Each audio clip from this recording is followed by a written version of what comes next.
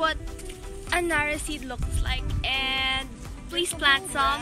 About a year and a half ago, I just kept collecting narrow seeds, and so I was really amazed when the tree I planted finally grew taller than me.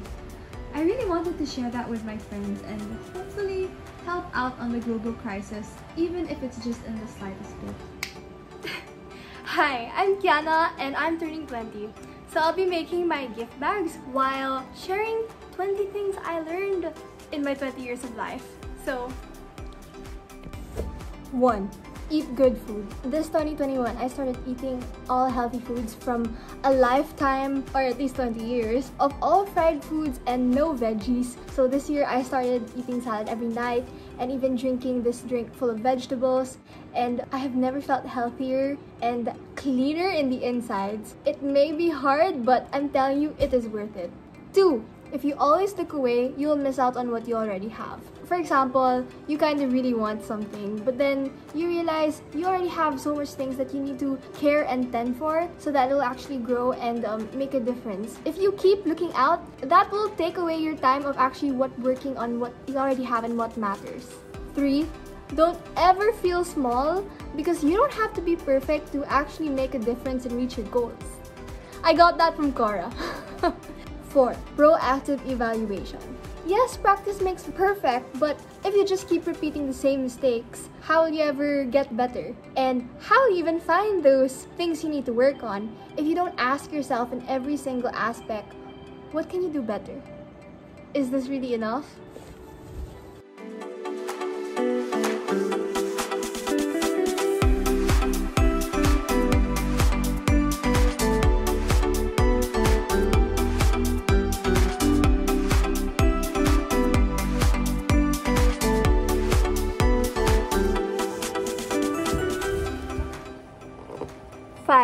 Reconstruct our own realities. Like the saying, boiled water can soften potatoes but harden egg. Our realities basically depend on everything we do. How we say things, how we see things, the relationships we have with others, and all that. So our realities can really change depending on how we see it. Of course, not exactly the entire reality, but the way we come out of it is what changes and what we can control. 6. How you see yourself is how others will perceive you. Kinda contradicting to Johara's window, but basically what I mean is how you bring yourself, how you perceive yourself really affects how people see you. So once you start being confident in yourself and actually believing that you can do it, then everyone will too. 7. Do more with less. Similar to a while ago, you already have so much in front of you and there's so much possibilities you can do with that. So let's see it first. 8. Whatever works is not the best yet.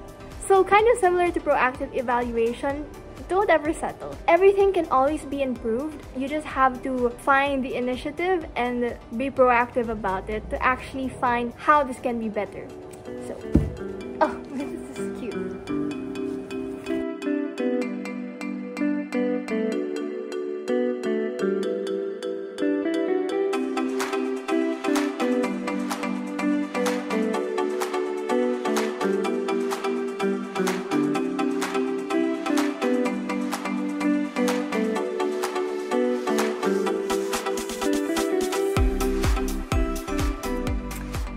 Running out of places to film. So, number 9. Document, document, document, document, document. You should be a romantic of your life and give meaning to every single thing in it. Don't shrug it off and say, it's just a little thing, or it's just graduation, or else it really won't mean anything. It would just be a passing thing for you. It's not ever gonna be a milestone that you can look back to see your progress if you don't treat it as one, or celebrate it, or give importance to it. You collect these so you see how far you've gone. It's really just a reminder for me because I'm that person. I always forget. Like the first time I made something, I was like, but you know, looking back, it's like, wow, I did that. And I don't have something to remember it by, or I might forget it in the future. So 10. There is no barrier when it comes to friendships, because when I was like in grade 5, grade 3 or something, I'd always be like, I shouldn't talk to them. They're like grade 5 and I'm grade 3. So growing up, you see that there really is no barrier at all.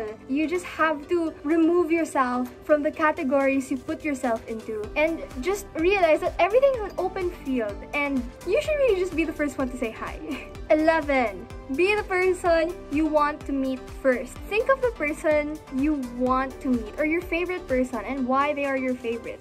Do they make you feel welcome? Do they make you feel happy? Basically, what I'm trying to say is try to be that person first. So you always like feeling welcome, then be the first one to welcome. Don't expect people to be like, hey, it's okay. Be that person. Be the one, hey, you know, welcome, blah, blah, blah, blah. 4. Words are really important. And I realized that only lately. It's what connects our insides to the souls of other people.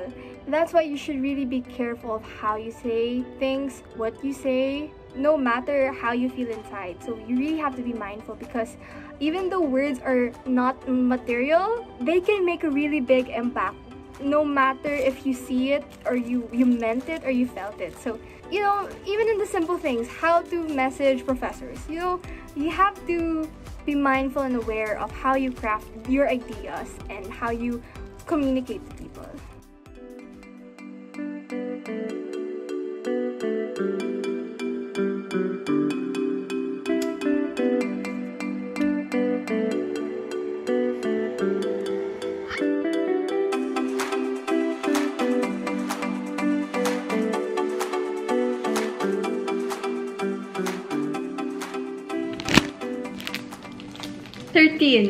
Your attitude in the small things will be your attitude in the bigger things.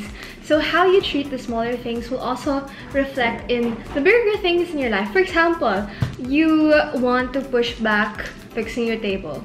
That attitude and that decision and that habit of choosing to do that certain act will also reflect in other things and maybe even more important things. The habit will build on and it will reflect in things that may be more important than that thing you originally shrugged off. 14.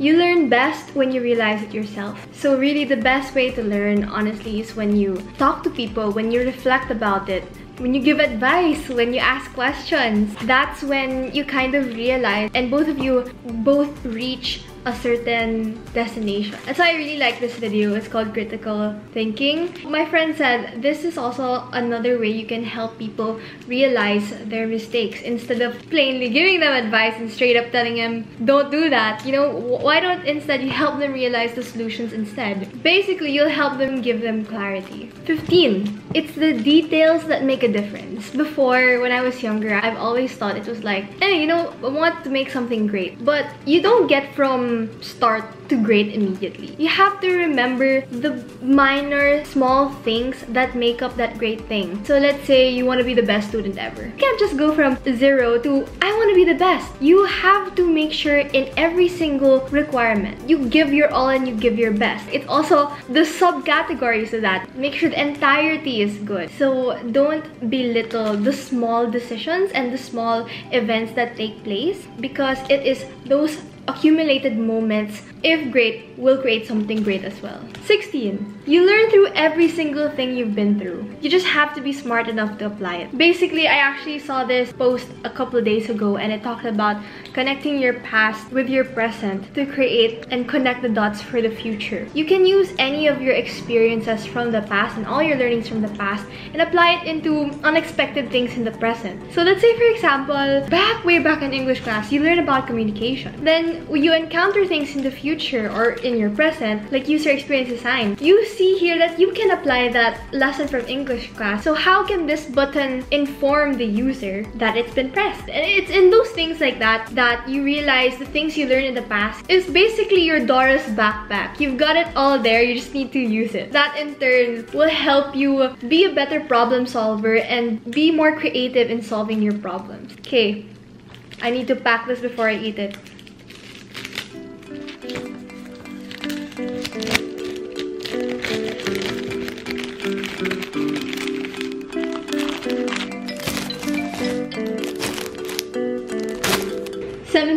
You're all on different roads, not on the same path. So don't compare or else you'll end up not moving at all. No matter how similar you think you are to a person, if you compare, you're just gonna see them keep going that certain path and you're left just looking and not walking anymore on your own specific path. You have your own dreams, your own goals, and that goal does not align with anyone else because there's a specific thing that you want. And if you keep looking at other people's dreams and goals, then yours will just be really blurry and so unclear for you. So be nice to yourself and just focus on yourself. Ask yourself what you want. Do the things that will help you walk towards that path. 18. Don't be a passerby. Just don't let life live past.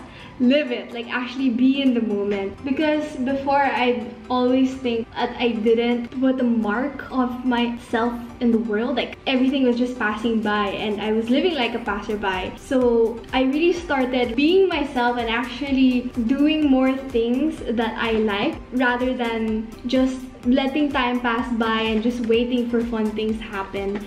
I think this also kind of relates to my other lesson of document. You really have to make sure that you keep proof, receipts of what you do so that you can go back and kind of see how far you've gone. 19. Great things are done by design. I got that from a book by Peter Thiel, and he really explained that all the great things you see in the world, you have to pay attention to the values, the structure or the foundations you have, as well as how you bring it out. What I'm trying to say is that everything we see are the good stuff already, and it looks so effortless. It looks like, wow, you just got there. We fail to see that a lot of work has been put into it, a lot of strategizing, a lot of effort and time. We can't just wait for miracles to happen. If we want great things of our own, we have to design that to turn it into a reality. And finally, 20. Everything boils down to what we create, what we contribute to the world, what we share in the things that we love doing. So it really doesn't matter if you know everything in the world. If you don't put it into action, what good is it?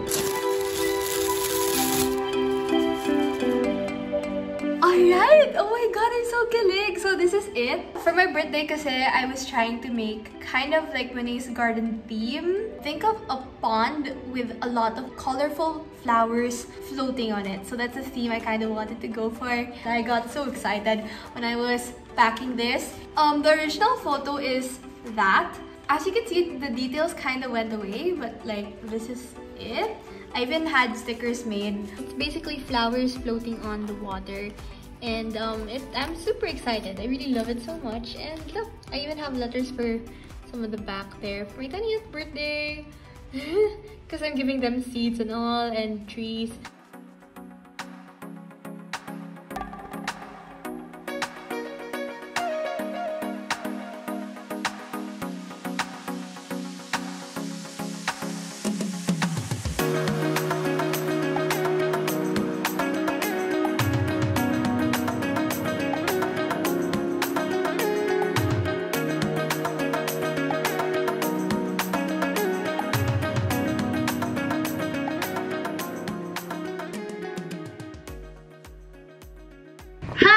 I'm running, oh wow, okay, let's fix that. You can't see me. I'm running out of windows that have clean backgrounds, so this is kind of a weird lighting situation here. But anyways, I just wanted to say, I hope you enjoyed this video. Thanks for watching. Can I just say, I can't believe this is my last day of being a teenager. 19, tomorrow I'm 20. Let's go 20s club. I'm excited.